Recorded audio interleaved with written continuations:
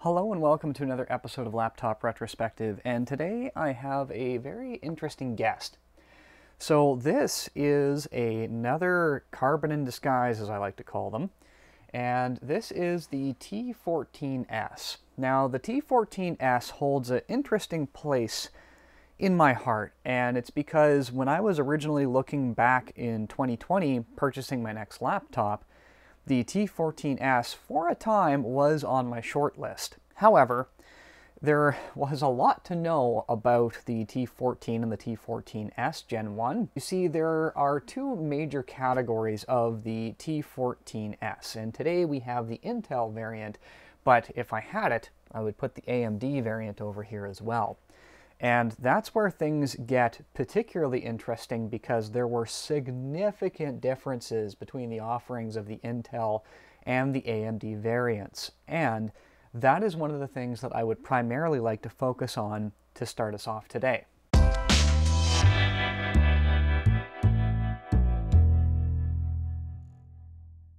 So first things first, 2020. The release of the new T series, the new TS series, the X1 Nano. It was a busy year for ThinkPad, I remember it quite well. The claim to fame for these new TS series was, of course, a carbon fiber top and then a magnesium alloy hybrid bottom, and you'll see the branding on the underside. And we need to dive right into the differences and similarities between the two offerings. First off, the Intel model, this one right here, was offered in both silver and in black, whereas the AMD model was only offered in black. The AMD came in two CPU configurations, a Ryzen 5 Pro 4650U and a Ryzen 7 Pro 4750U. And depending on which one of those you got, it was AMD Radeon Vega 6 or 7 graphics. Now I'll come back to why that's important in just a moment. The Intel came in a significantly larger amount of CPUs, including the i5-10210U, the i5-10310U, the i7-10510U, i7-10610U, 10710U, and the 10810U. All of those Intel CPUs came with the Intel UHD 620, which, to be honest, was showing its age at that point. And I believe that it is actually that GPU that would lead to the first discrepancy. Now, obviously, you can compare the CPUs and their single-core and multi-core benchmarking and find that there are some interesting conclusions, but I am not a CPU expert, and there are plenty of other videos out there that will go into the nitty-gritties on which is better for which. However, according to Lenovo's own spec sheet, the Intel UHD 620 is able to drive obviously its native display and two additional monitors. However, the AMD variant can drive its display plus 3 additional monitors. So if you are a multi-monitor setup individual, that is something to take into strong consideration. The other thing has to do with the RAM. So on the Intel variant, it is DDR4 2666 megahertz, and it is 8, 16, or 32 gigs soldered to the board.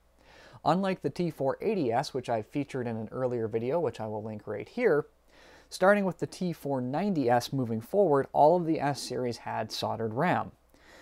Now, same story over here with the AMD. The principal difference, though, is that it's running DDR4 3200 megahertz RAM, 8, 16, or 32 gigabytes soldered. So you actually have higher speed RAM with the AMD variant. In terms of displays, they're mostly the same. So, for example, on the Intel, we have a 920 by 1080 250 nit panel, a 920 by 1080 400 nit low power panel, a 920 by 1080 300 nit touch, and then a 920 by 1080 500 nit touch with privacy guard. The same displays were available on the AMD variant, with one exception. Intel had a UHD 3840 by 2160 500 nit Dolby Vision display HDR 400. All that being said is that this had an exclusive display on the Intel model. A couple of other things to consider is batteries. They both took the same 57 watt-hour battery. The Intel model on Mobile Mark 14 scored 21 hours. On Mobile Mark 18, though, it only scored 14.26, so a bit of a discrepancy between those two benchmarks and the results. The AMD didn't do as good, but it was considerably more consistent, so the Mobile Mark 14 for it was 15.9, and the Mobile Mark 2018 was 13.6, so lower, but more consistent. Other things to consider in terms of differences are the port selection. So on the Intel variant, we have USB 3.2 Gen 1, and we also have that on the AMD as well. However, here's where the differences come in. The Intel variant, of course, has USB Type-C 3.2 Gen 1 and 3.2 Gen 2 / Thunderbolt 3. Of course, Thunderbolt is a Intel technology, so over on the AMD, there is no Thunderbolt 3 connector. Instead, it is two USB Type-C 3.2 Gen 2. To further muddy the waters in terms of port version, the Intel has a 1.4B HDMI, whereas the AMD has a HDMI 2.0. Both do sport a micro SD card slot, a headphone microphone combo jack, and I'll show you all those in just a moment. The Intel also had one wireless card available to it, the Wi-Fi 6 AX201 with Bluetooth 5.2, whereas the AMD had 4 different cards available, and all of them sported Bluetooth 5.2. Some options that were on these devices included, but were not necessarily limited to, the Think shutter was optional, including the Windows Hello IR camera. Privacy Guard was optional, fingerprint reader was optional, and the backlit keyboard was optional. And on this one, we have a fingerprint reader, but no backlit keyboard. And I am really not surprised, because I accidentally nearly placed an order for a device that year that I realized that once I had told it to complete the order, that I had not actually selected a backlit keyboard because the backlit keyboard was not set by default. So learn from my lessons, ladies and gentlemen. Make sure that you actually have the backlit keyboard selected. Of course, you can put it in afterwards, but that's an expense entirely on you. So of course, as you can see, we have our USB Type-C for charging, Thunderbolt with the proprietary connector on this one, full-size USB Type-A, HDMI, headphone microphone combo jack, another full-size USB, Kensington lock slot, and a smart card reader if it is installed. And then we have, along the back there, our tray for, in this case, a micro SD card. So it's not a quick in and out, you actually have to use the tray there for it to be read, and then of course if this was a LTE enabled model, there would be room for a SIM card in there as well. Alright, I know we've spent an awful lot of time going over the specifications and the differences between these two models, the one that I have here and then the AMD variant, but it is really important to understand these two key differences, because they're not all the same. With that being said, let's go ahead and open this up by removing the limited series of screws that we have on the bottom to see what remains to be serviceable on these models.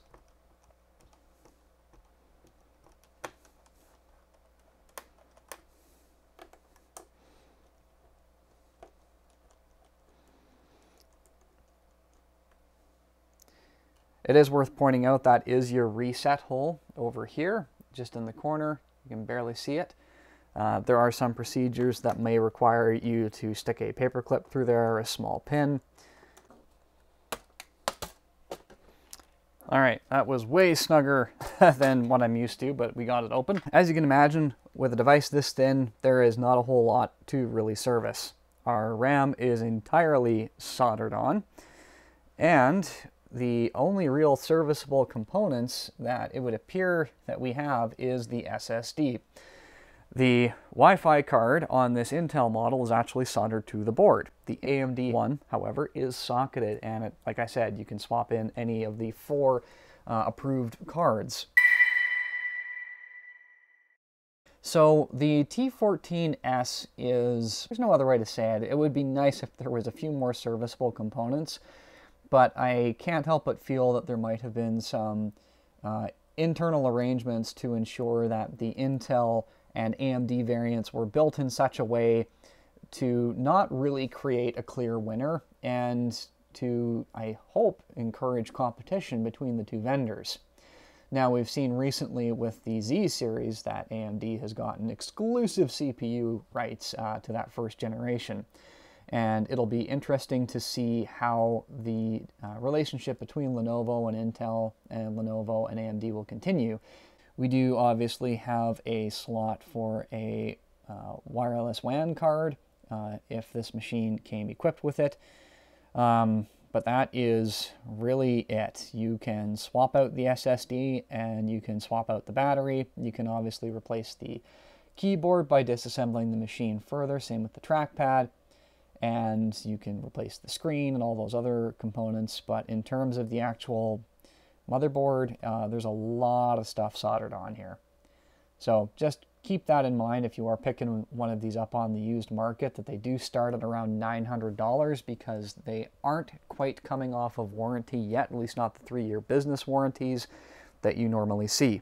So with that being said, let's go ahead and snap this panel back into place and see what we're looking at in terms of boot times. All right, with everything back together, let's go ahead and open this up and see what we can get for some boot time.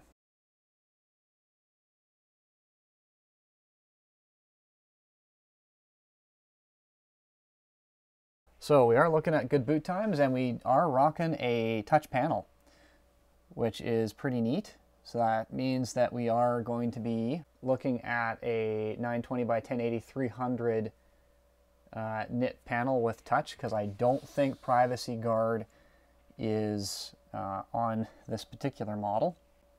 And this is the i5 10210U running 8 gigabytes of RAM. So it's okay. The 8 gigabytes of RAM is a bit on the low side, so if you're doing standard productivity tasks, that this is going to be more than enough. Of course, it being a 10th generation Intel, it will run Windows 11 no problem. If you are doing some heavily intensive things, however, you might find 8 gigabytes of RAM a little bit lacking. And unlike the T480s, you're not putting any additional RAM in there, dual channel, single channel, or otherwise. So that is one thing to keep in mind when you are looking for these things used, is it's essentially a what you see is what you get. You're not going to be upgrading that RAM. If you're getting the Intel version, that is the Wi-Fi card that you will get because it is soldered on. You don't have the option.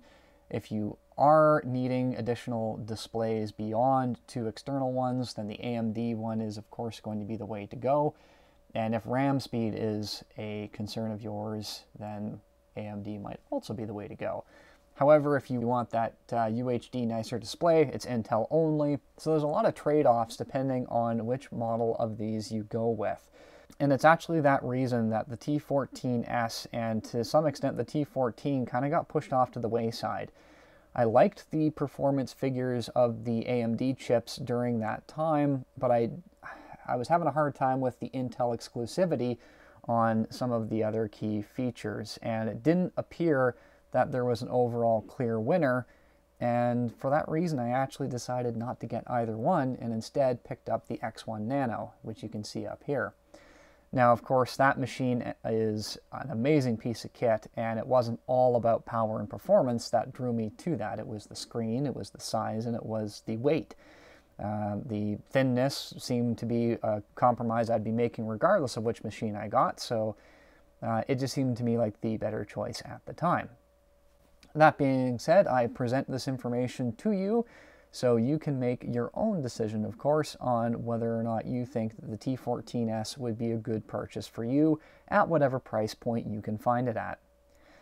If you do have any questions about the T14s and some of the murkiness of all the different configurations and what's offered, I would encourage you to leave a comment in the comment section down below.